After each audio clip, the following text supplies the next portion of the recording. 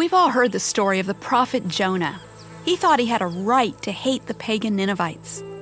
When they repented and God showed them mercy, the Bible says Jonah was greatly displeased and angry. God's response? Do you have any right to be angry? Jonah thought he had the right to control his own life and environment, to have things go his way, and to get upset when they didn't.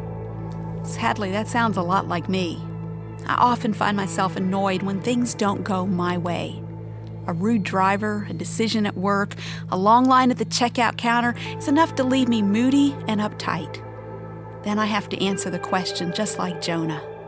Do you have any right to get angry?